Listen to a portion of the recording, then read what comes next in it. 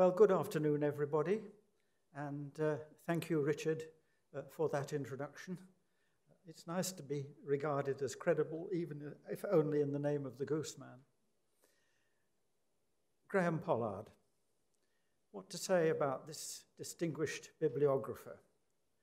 I suppose first one should look at his contributions to classical bibliography, where the remarkable thing was his range, from the early printed books right through to newspapers. But in a way more remarkable and more significant in some ways was his venturing into other fields. For example, his treatment of the book trade, or as we've seen quite recently, his important contributions to the study of bookbinding, and all of this material integrated. So, in a way, it's a privilege, but it's also a bit daunting. I mean, there he is looking down very intelligently on the proceedings now. And I'm reminded of the time that I gave a talk in the Cluny Museum, and I was looked down on by the stony faces of the kings of Judah. So the question that I had in my mind was, how am I going to connect to Graham Pollard and his great mass of work? And I found this description of him from a description by John Johnson. A subject hitherto neglected or unobserved. Now, I can do that. That's what I'm going to do today, neglected or unobserved. As advertised, I'm going to look at legal deposit material in the British Library, and the dates you'll recognize as those of important Copyright Acts. I'll also be talking about board games in the library that are not catalogued as such, and therefore they're hard to find. And finally, just as a bonbouche, so to speak, some new work on board games that are hiding in named collections. But before I get to that, let me give a very brief introduction to the sort of material that I normally work with. Printed board games and their rules. You'll see that I put a little emphasis on the word printed. This is to try and differentiate what I do from the study of respectable games like chess or backgammon or drafts. I'm interested in games that have printing as an important part through their iconography, and I'm also interested in their rules, which are as important, if not more important, than the games themselves. So we begin, if you like, at the beginning. Here is the game of the goose, about 1600, in its native Italy. And what am I doing showing you a game with no rules, having said how important the rules are? Well, for the good reason that at this date, about 1600, the game of the goose had been recorded for at least 150 years. So everybody knew the rules, and you didn't need them. But if you did need them, you wouldn't do them in woodcut, which is tricky. You do them in engraving or etching. And here is a very nice example, 1598, and it's been signed on the plate. And I wish everybody had signed everything on the plate, but they don't. And 1598 is the date. Now, even if you didn't know anything about games and you didn't have the rules, you'd probably recognize that this was a spiral race game, played with dice, and you're racing to try and get to the winning space, number 63. And you'll see there the two gentlemen with some wine or some beer ready to celebrate. On the way, if you land on a goose, which is regarded as lucky, you get your points again, and there are various hazards, such as the death space, where you have to start again. Now, it was through the medium of printing, at about this time, that the game diffused throughout Europe. And it came to England, as we know. We have the Stationers' Hall record. And John Wolfe, who entered the new and most pleasant game of goose for the purpose, needs no introduction. He was, of course, the printer to the City of London. But what you may not know is that he did his journeyman training in Florence, and it seems a good guess that he brought the game of goose with him from Florence.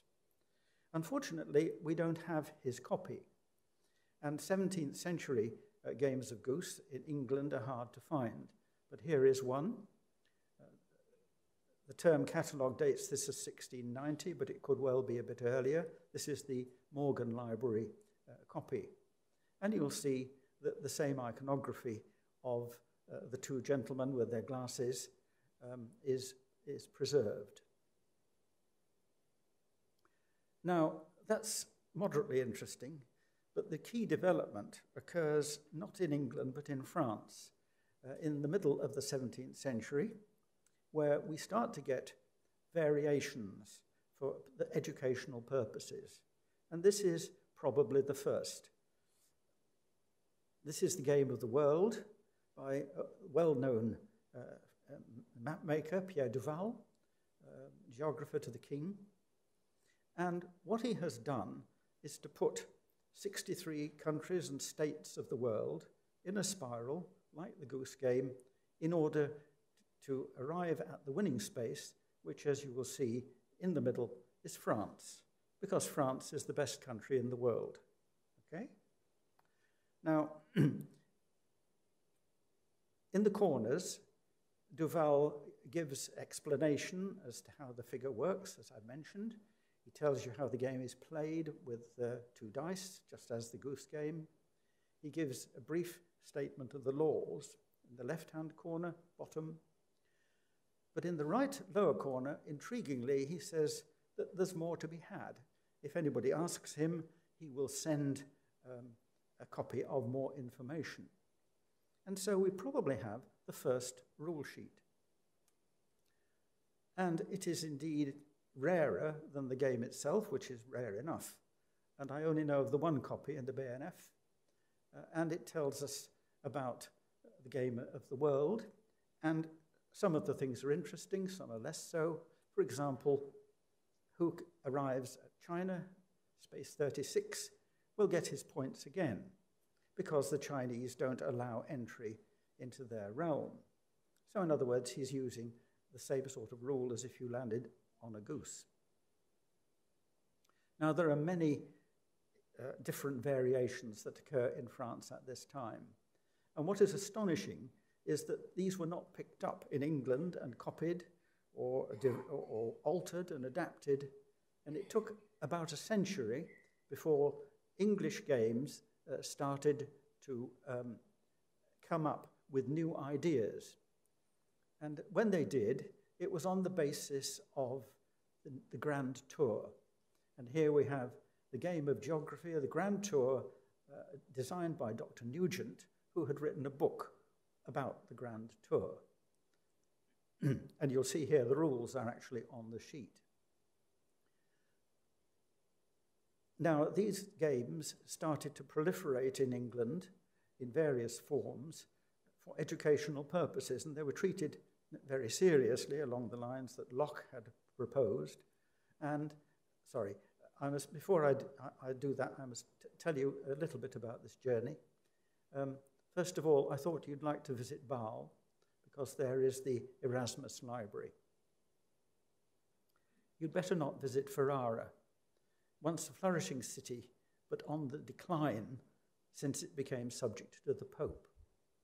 And this is just a warning that these games are not quite as passive as they might appear. Here we have the development of the educational games in historical pastime, going from the Battle of Hastings to George III. And you'll see that there is really quite a respectable little rule book. And the rule book shows the rules of the game on the left, and on the right there are several pages like this which give details of the particular spaces. And the idea is that you read them out, and therefore you produce a very boring game which will deaden anybody's Sunday afternoon very effectively. But by the time we get to our period for today, the rules of late Victorian and Edwardian games, things were a bit less formal. Like that, for example. And that is from one of the legal deposit volumes in the British Library. Parlour Football, the Game of House of Commons, Ringtail, and Boscobel. And a pretty scrubby lot they are, and that's what we're dealing with today. How did they get here? Let me talk a little about legal deposit and copyright. There I've tabulated the various copyright acts, beginning with the Statute of Anne. And I'm just highlighting the important points that the statute listed the Royal Library and various others, which were to be supplied with copies of all books printed by the printers to be delivered to the Company of Stationers. The 1801 Act added a couple of things, but the 1814 Act now placed the responsibility on the libraries to demand copies. And then we have the first mention of the Library of the British Museum, which of course in due course became the British Library. And now we come to the 1842 Act, which for the first time defines the word book. Every volume, part or division, every pamphlet, sheet of letterpress, and so on. In other words, everything with typescript, anything with letterpress on it. Otherwise, the control of things that are not covered by this, engravings, come under the Holbein Act and its successive acts. So we now have book as defined. And those of you who feel that the Bibliographical Society is coming a bit down market by talking about games, every time I say the word game, just think of book and you'll be okay. And the second important thing, one copy is to be sent to the British Museum Library by the publisher, not on demand as before. And so between 1842 and 1911, we have a very stable regime. A book is to be provided by the publisher to the British Museum.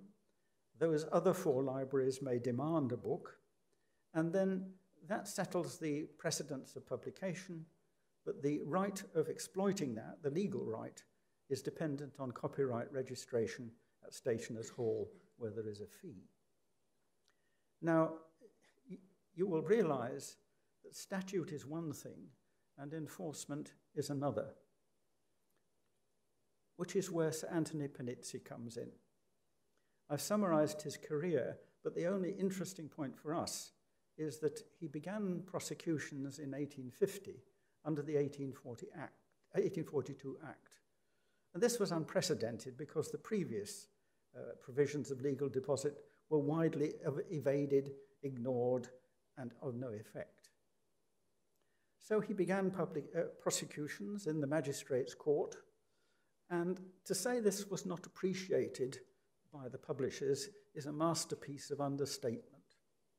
And nobody was less appreciative than Henry George Bone, the most troublesome opponent against Panizzi. Harsh, vexatious, tyrannical, he said of Panizzi. Panizzi didn't much want to do this. He was forced into it by the Board of Trustees of the British Museum. Bone's point, of course, was that he got prosecuted if he didn't send a book, and he would have been perfectly prepared to send a book if asked, but that's not what the Act said, and Panizzi won his cases. Bone said, no English gentleman would do this, which coming from Bone was a bit rich, you may feel. The trouble was that all this stuff, all the rules and little broadsheets and whatever, came into the British Museum Library, where they were a nuisance. And this is why. They had to be catalogued. And this is a rather indifferent picture of the general catalogue in the late Victorian era.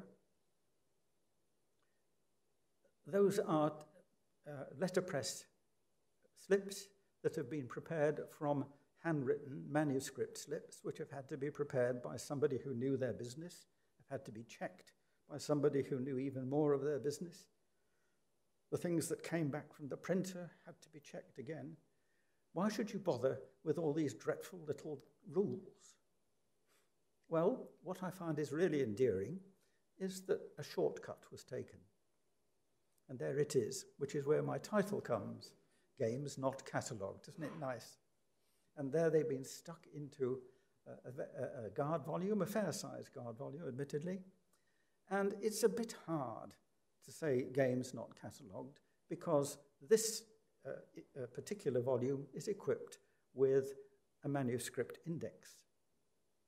And there it is, a collection of instructions and rules for games with manuscript index, and there they all are.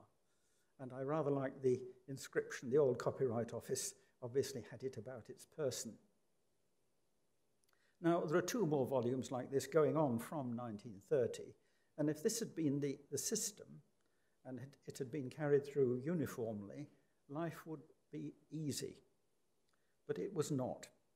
And quite a number of things appeared in this volume. This is a very large guard volume. I suppose it must be about 3 feet by 2 feet. It's almost too heavy to handle. And it has at least 100 items on games within it. If it was just that, it would not be too bad. But there are other equally large volumes with titles like this, miscellaneous collections, and indeed my favorite, useful arts, because one thing that these games are not is useful arts, I can tell you. So there they are. This is the first set of items that I showed you. And let me just indicate some of the problems. In this very large garden volume, I've listed here, and you don't need to read them all. The games are starting with A, and I got about 1/3 of the way through. And on the right-hand column is what you will find if you search the electronic catalogue for game. Now, the difference is that some of the items on the left have had the word game put into them, or have it in originally, so that at the bottom you see Holloway or Votes for Women, you will pick up, because it says the cataloguer in square brackets, a game, rules. But Climbing Monkeys, of which much more later, you will not find. So let's have some numbers. These are the only numbers, so I immediately apologize for them. They're indicative numbers. I mean, what do I call a game? What do I call not a game? And so on. Don't worry about it. But we're talking about an influx of several hundred games per decade. And you'll see that some have been destroyed in the war. That's the yellow. Some are not catalogued in the large volume. Some are not catalogued in the first volume that I showed you. So if you just rely on games in the catalogue, you will miss a lot. And I undoubtedly am missing a lot still. So what can we do with all this material? Well, we can do a lot, but I'm going to concentrate on a totally neglected area, and that is penny games. And I'm going to do some recognizable book history, looking at a particular publisher. I'm going to find some unrecorded games, and I'm going to find a publisher which was hitherto not known. So we begin with the work of James March. Now, those of you who know about children's publication and chapbooks will know James March, really high-quality wood engraver, publisher of chapbooks, and there you see that there are really quite nice pictures in the 40 Thieves.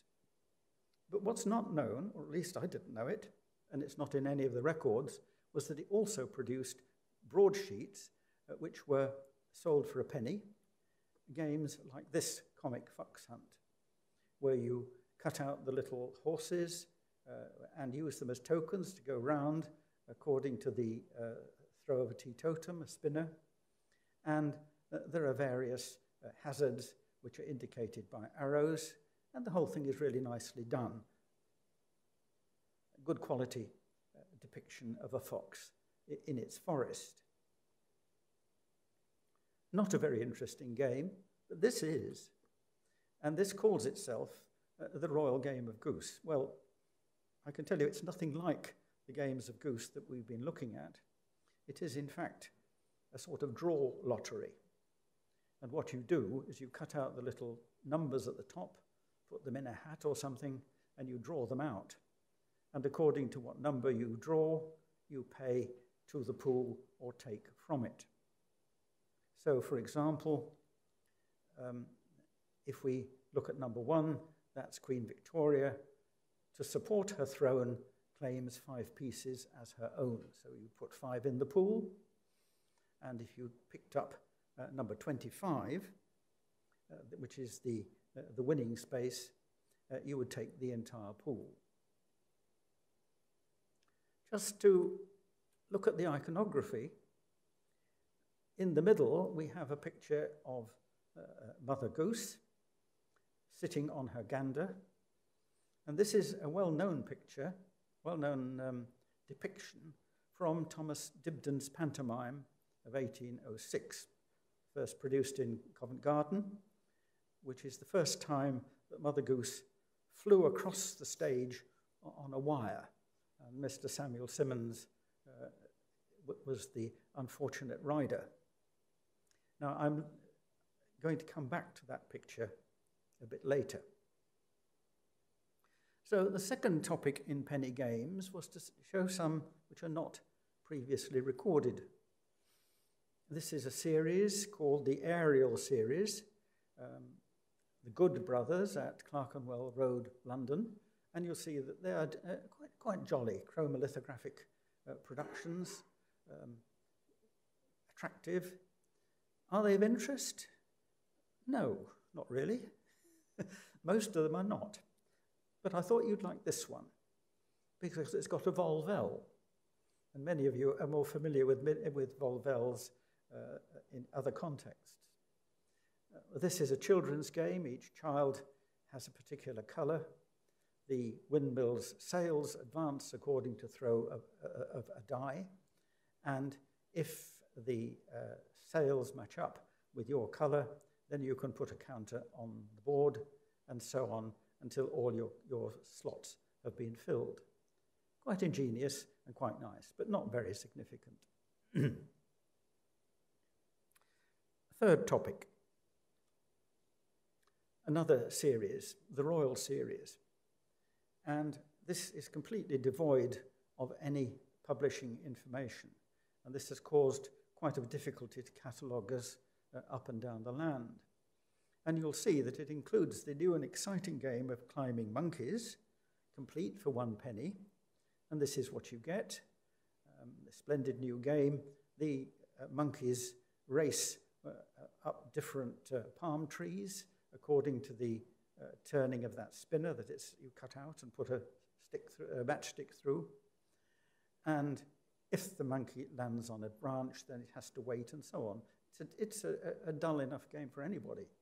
But it has the great advantage of being able to be linked to a publisher.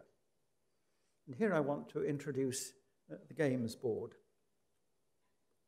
Now, the games board is a rather grand title for a group of curators, collectors, games historians, mostly concerned with English games, but there are also members from outside England. We have a couple of persons here who know all about the games board.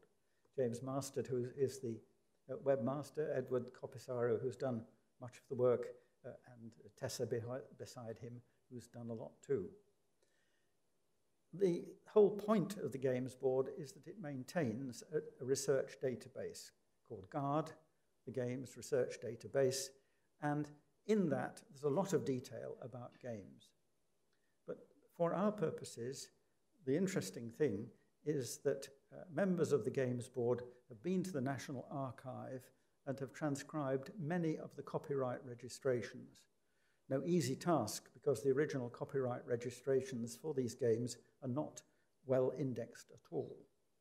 And so here we are, the entry for the new and exciting game of climbing monkeys, complete 1 penny, and we see that it's by Charles Henry Johnson up in Leeds in the county of York. So we have an example of the utility of this study of these rather neglected penny games. If I'm honest with you, I'm not very interested in this. My interest is not so much in finding this kind of book history detail. I'm more interested in the cultural history of games. As I express it, games as a mirror of their time. And I want to spend a bit of this lecture talking about one aspect before I move on, and that is war and empire. It's an area that's had a fair amount of academic attention. And many people have simply said, because there are games that treat of war and empire in this period, it reinforces their ideas about the attitude of the country towards the empire. And my aim today is to show it's a bit more complicated than that. Here's a nice example. This is in the British Library. It's categorized as a map, but that's another story. John Betts, A Tour Through the British Colonies and Foreign Possessions. And you'll see immediately in the header all the trappings of empire and naval power. We have a lion, we have Britannia probably, we have Neptune, we have cannons, the whole works. So if you looked at it casually, you'd say it was simply reinforcing ideas of empire and British dominance. But look, you have to look in the rule book, which is not actually in the British Library at all. Number 15 at the bottom, Sarawak, governed by Sir James Brooke with the assumed title of Rajah. Notoriety by the massacre of natives, condemning them without any sufficient proof as pirates. How does this come about? Well, Betts is a Quaker, and his attitude towards war and force is by no means typical of empire and colonialism. And in this rule book, he operates very judicially, and some actions of the British Empire are commended, such as education, such as the liberation of slaves, and others are condemned in forceful terms. And this is not an isolated example. I could give several others where the rule book provides a pretty sharp commentary, which is rather at variance from the game sheet itself. There's one map game, Crystal Palace game, which really does look as if it celebrates empire. The rule book is lost, but a review of the rule book and the game is in the Athenaeum Journal. And the comment taken from the rule book is the British Empire where the sun never sets, but the tax gatherer never sleeps. And this so inflamed the reviewer in the Athenaeum Journal that he suggested that the rule book be thrown in the fire. So the games are not quite as innocuous as they appear. Contrast this. Trafalgar, same sort of trappings, guns, bangs, whatever. We have a picture of the board in the rule book. One of the members of the games board has the ships which go on the board. If you look in the rule book, on the left, it says, universal interest in matters containing our navy, Trafalgar should appeal, sailor-loving youngsters equally captivated. It's pretty neutral. And the real point of the game is the unusual method of capture shown in the diagrams, where if you put the enemy ship between two of yours, then you sink it. Of course, you could say that this kind of low-key acceptance of naval power is equally interesting. How about this? No doubt about this one. With our bobs to Pretoria, Now, our Bobs is the toe-curling name for Lord Roberts in the Boer War, successful campaign to Pretoria. On the left, we have put to flight Paul Kruger, we save the gold mines, we transport Boers to St. Helena, and so on. Pretoria wins the game, but at the end, at the distribution of the pool, we have to sing God Save the Queen. Not much ambiguity about this game. Another Boer War game, I think my favorite, Chasing de Wet. It's played on a very unusual board, shown up there, a sort of truncated jeweler's diamond. You can play some simple games, race games, chase games, the Derby Harriers and so on. But the important game is chasing Christian de Wet, who was one of the most successful generals on the other side in the Boer War. And the board actually represents, I don't know if you can see the little circles at the top, they represent fortified kopjes, which de Wet can use to evade capture, but the pursuers can't. And indeed, the pursuit of de Wet was a sort of vicarious game that was played in the national media. And I particularly like this quote. This is not from the game. De Wet, the English skedaddle, an A1 retreat, and the commander swore they've got through the net that's been spread with such care for Christian de Wet. So this, I think, reduces the pursuit of war to something amusing, which you may find inappropriate as well. I haven't time to go through my other topics with so many examples, although the examples could be multiplied. Here's my second topic, the political unrest in the period, towards the end of the period, the suffragette movement.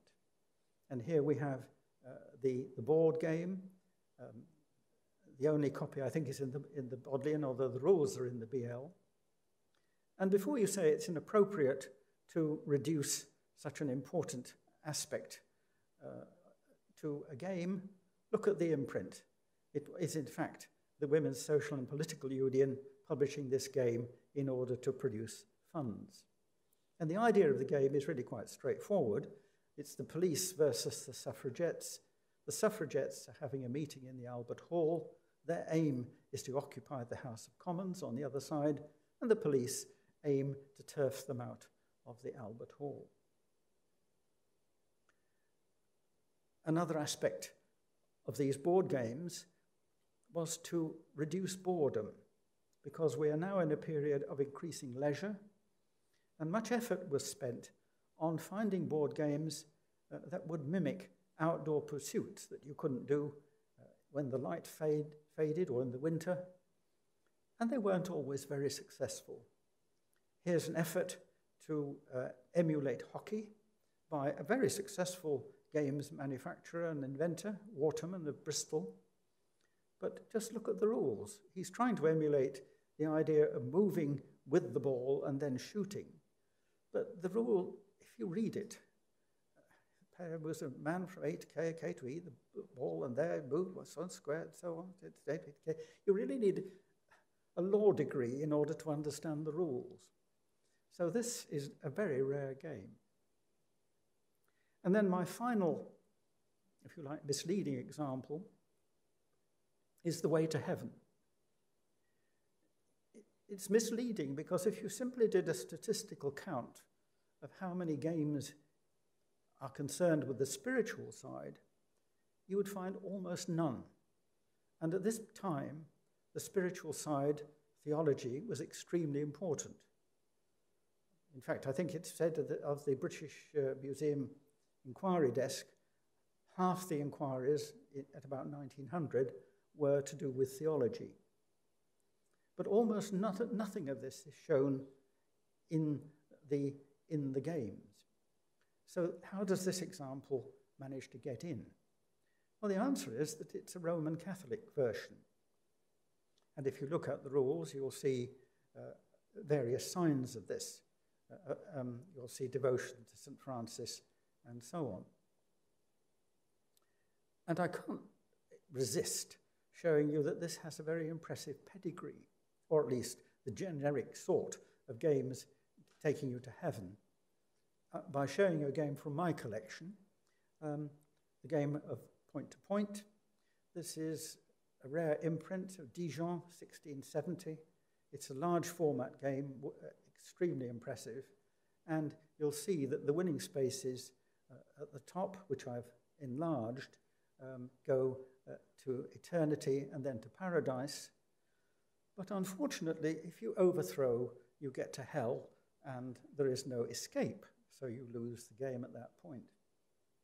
Now, this game was invented by Father Jean Pierron, who was a Jesuit, who was sent to Canada to convert the Iroquois.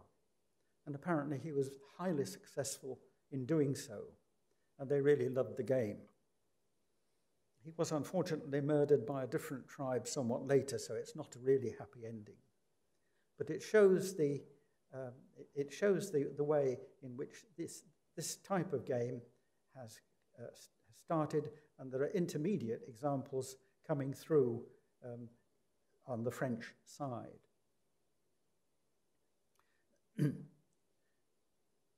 I just pause at that point to say games as a mirror of society, as a mirror of the culture, it's a pretty distorting or unreliable mirror unless you're very careful with these sources.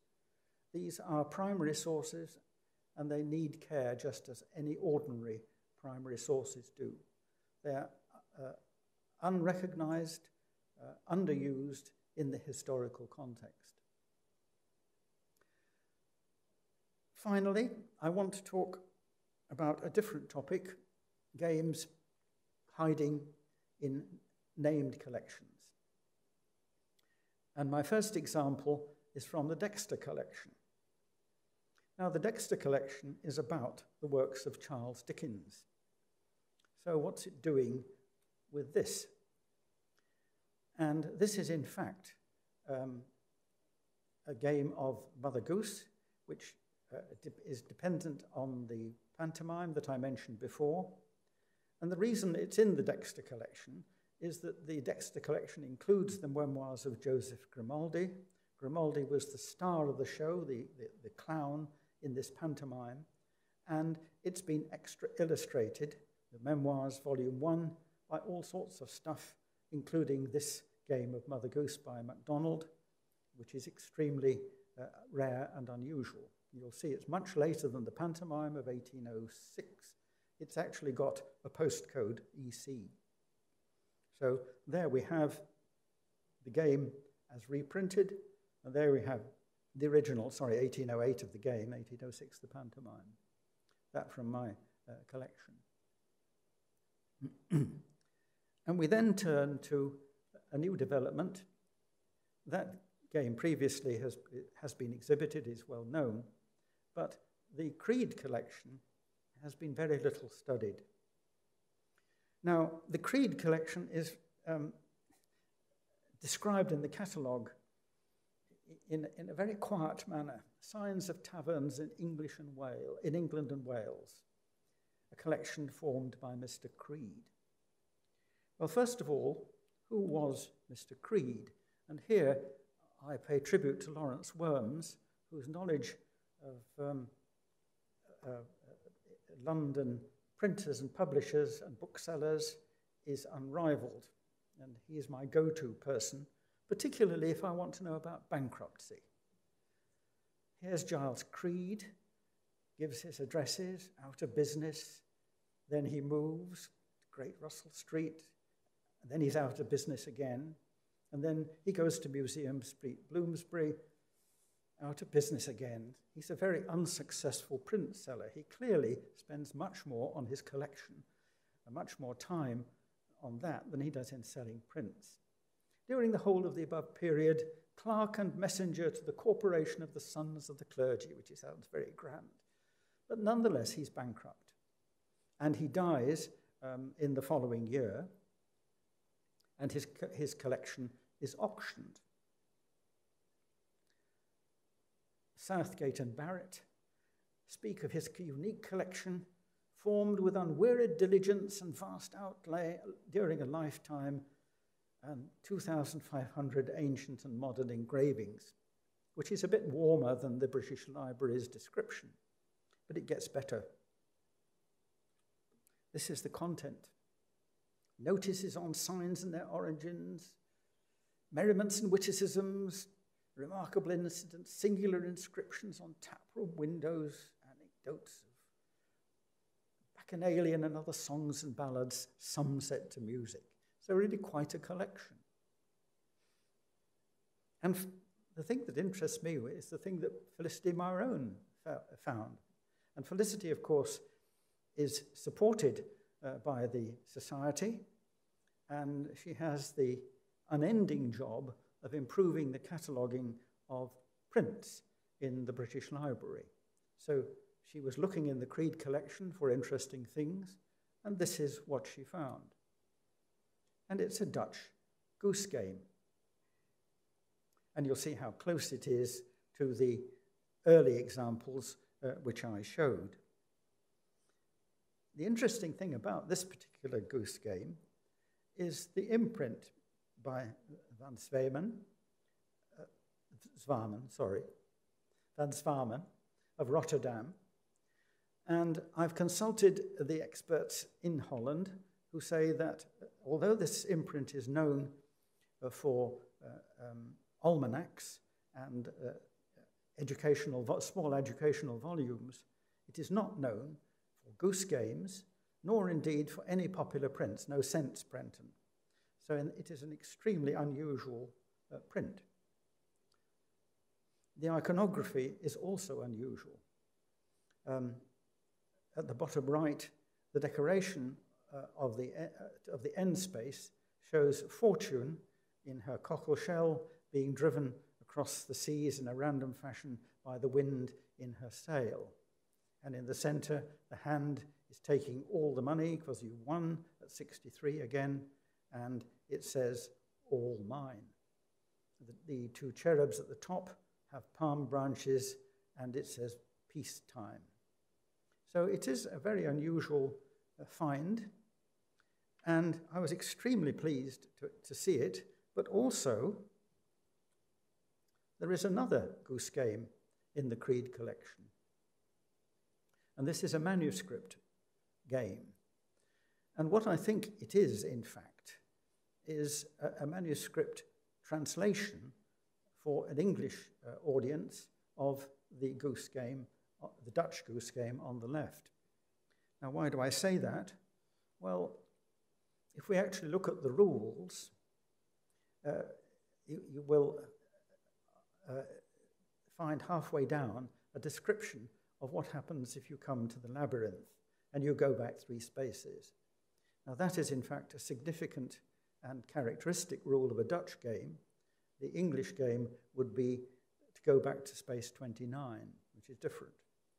So it's another example of the importance of looking at rules if you want to be able to understand the descent of these games. That's probably not enough to say one is a copy from the other, but if you look at the space number 6, the toll bridge hazard, you'll see it's very similar with 2 figures on the toll bridge, not unusual, but it is unusual for one of them to be putting out a hand in that gesture, and the gesture is repeated. And all the geese have the same attitudes. So I think this is really a very nice arrangement to find in the Creed collection. And just what else is there? You know, it really defies imagination. Now, I've taken a fairly abstract and analytical view of these games. I don't play them. I don't particularly want to play them. I don't particularly regard what I do as fun in the normal sense. But there are things that you find which do raise a smile. And as I raise my hat and take leave of you, let me just show you Jiggle Joggle.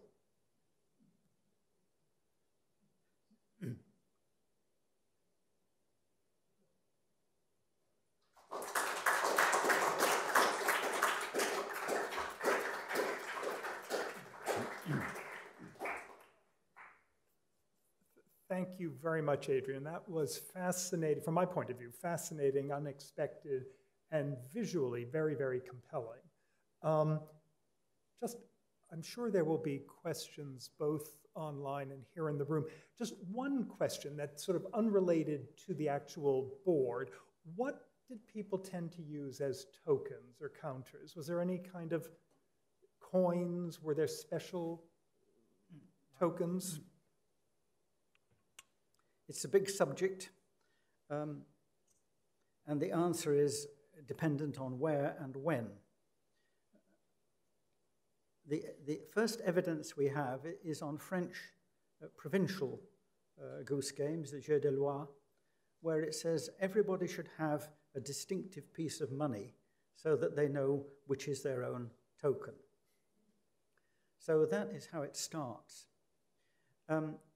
If we look at the English side, I imagine that was what was done, although it doesn't say so. And it's not until the end of the 18th century that we get the development of educational games, and the publishers begin to realize that they can not only sell the game sheet, but they can also sell a little box, such as the one you saw for Trafalgar, which is nicely painted usually on top, or maybe just has the name of the game, and inside it has equipment for play. And originally, those are very simple turned bone or ivory pillars, they're sometimes called, sometimes pyramids. And then they become rather more distinctive, such as the Trafalgar game in which we showed little ships. And of course, that was distinctive for the game, and then you get a proliferation of kinds of token. But the question is well put. And they have also survived in sufficient numbers to be well understood.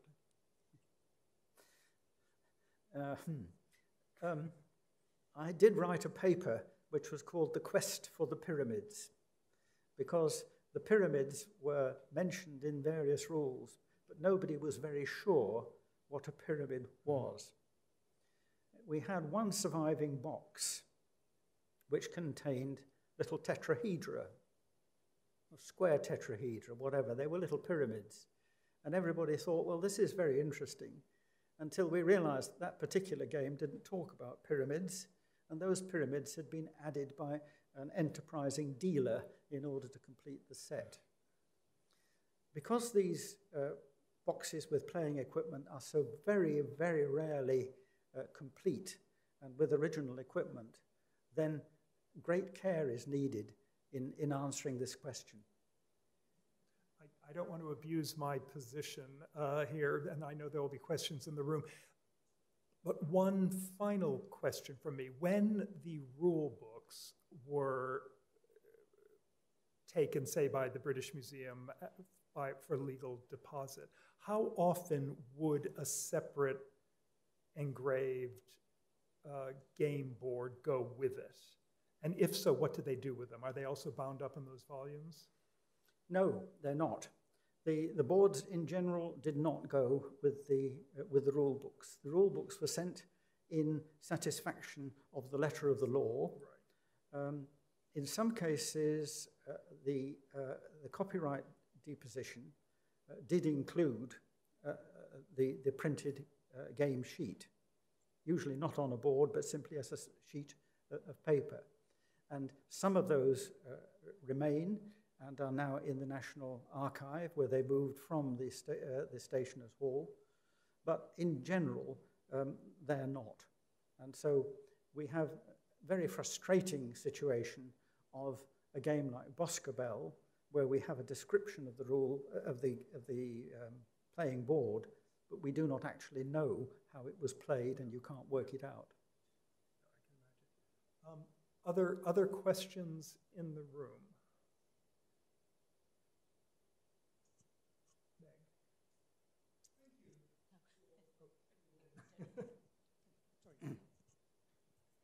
Thank you for your lecture, which I found absorbing. As bibliographers, we're trained to think about the concept of the ideal copy of a particular book. it seems from what you said that this is a virtual impossibility in the world of games. Is there any way of establishing with any degree of stability and continuity how particular games did circulate in their original form? That's actually several questions in one, because a game usually consists of a printed sheet, and it may consist of a rule book, it may consist of a box with equipment, and establishing the purity of that is really quite difficult. It's easier in the early days when there was simply the printed sheet. And there, the techniques of applying bibliographic study are just the same as you would in terms of any engraving, any print. So that you're looking for evidence of date, you're looking for evidence of dedications, you're looking for iconographic evidence. Very often the subject matter of the game is sufficiently detailed that you can find some dates, some termini, for example, on map games, frontiers may change and so forth. So the techniques are undoubtedly there. They have not been applied with as much rigor as I would like. I have a friend in America who collects maps of England and Wales, and that includes map games. And for example, he has done a proper bibliographic study of I suppose, 10 or 12 different states of a particular England and Wales game. And it's that kind of detailed study that you really need to do in order to answer a question that you're putting. You touched on my question just now in that answer. I noticed that several of your examples on your slides said second edition or new and revised edition. So did any one edition go through numerous reprints, or is there an average? I mean, you mentioned just now, issues. Sorry, I'm not getting this. I had a hard time hearing you. Oh, okay. It's about editions. So I noticed in the slides that some of them said second edition, new and revised edition. So did any one edition go through numerous reprints? So you just touched on it a moment ago about the different issues of some of the sheets. Could you say something about that? Yeah. Several games go through multiple editions.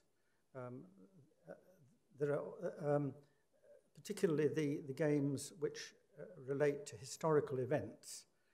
When a monarch dies, another monarch is very frequently added, and so forth. There are also situations where the publisher changes address, and that is noted on it, so that you have all the apparatus of different editions and different issues, different states, and so forth. And there are some cases where a proof is taken, and that is sold as well. So you get something before the lettering occurs. It's really just as complicated as anything else, only less well documented. And could it also be a bit of salesmanship to sort of indicate that they were flying off the shelf?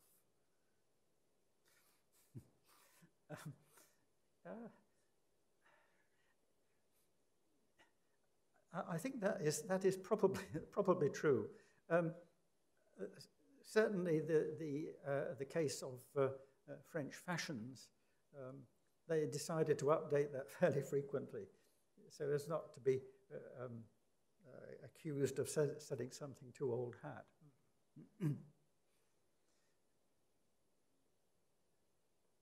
Other? Edward.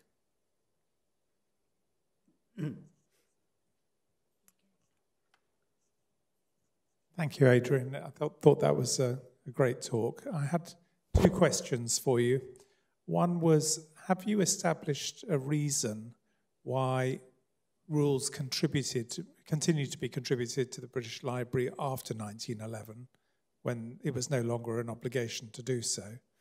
And the other thing is, for the large number of games that seem to be entered at Stationers' Hall and for which there is a deposit at a copyright library, and where none of the Games Board managed to find the entry at Stationers' Hall on visiting the National Archives, have you formed a view as to whether people were claiming entry at Stationers' Hall and depositing but not actually entering in order to avoid the fee? Yeah.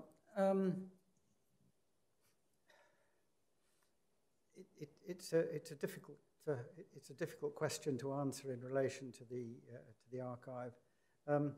I don't know. I haven't gone back and done a search for games that are produced from my search here to see whether the copyright record actually exists.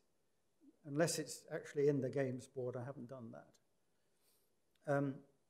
Your first question is, why did games rules continue to be deposited after 1911 in Stationers' Hall when it wasn't necessary for copyright purposes?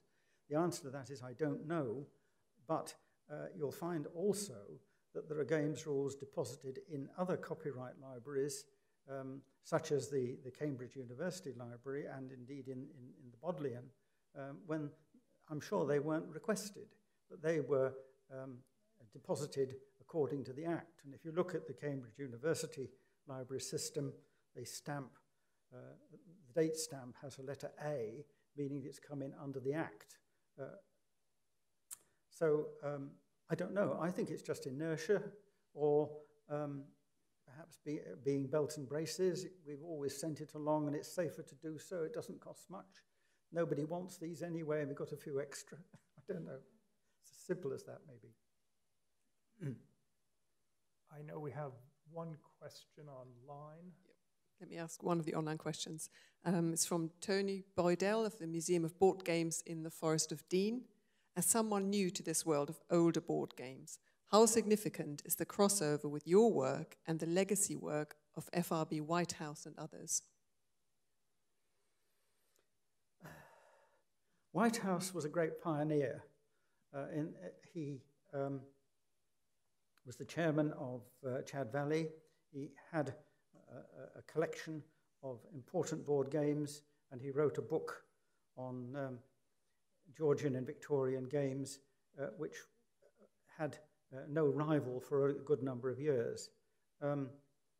It set out as being a complete list, with the intention of being a complete list of board games of this period, and it may well have succeeded to the extent of about 60%. So there are many more games than are in Whitehouse. The index is absolutely execrable, and the degree of scholarship is more or less confined to seeing what you can pick up from the surface of the game rather than any deep analysis. But it should be celebrated because it was new and it was important. It was also published in Royston.